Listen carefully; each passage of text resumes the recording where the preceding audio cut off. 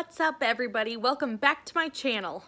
I'm Kayla from AllDayABA, and my mission is to make behavior analysis fun and accessible to clients, therapists, and even supervisors. Today, we are going to talk about B-2 in the 5th edition task list, which covers the terms stimulus and stimulus class. Click the subscribe button and turn on notifications to help me grow this channel and to stay up to date on the latest videos. If you haven't watched the other videos for the 5th edition task list yet, you can feel free to do so after this. In this video, I'm going to teach you the definitions of stimulus and stimulus class and provide examples for each. Let's get started. A stimulus involves a change in energy that affects one or more of the senses of a living organism.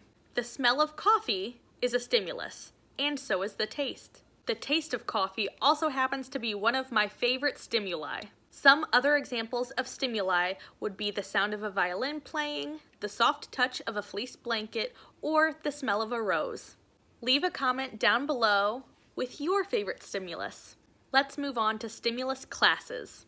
A stimulus class is a group of stimuli that share a commonality along one or more of the following dimensions: physical, temporal, or functional. Some examples of stimulus classes might include breeds of dogs, loud noises, or fuzzy things.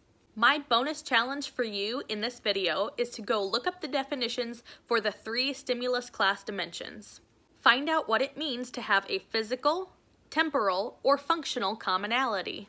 When you find out, leave a comment below so that others can come and learn from you. If you enjoyed this video, please share it with others so that they can learn more about the field of applied behavior analysis. If you are looking for flashcards to study these terms, I have linked my flashcards bundle below. Visit the AllDayABA blog if you would like to read behavior analytic content after watching these videos. Thanks for watching, and I will see you next time. Bye!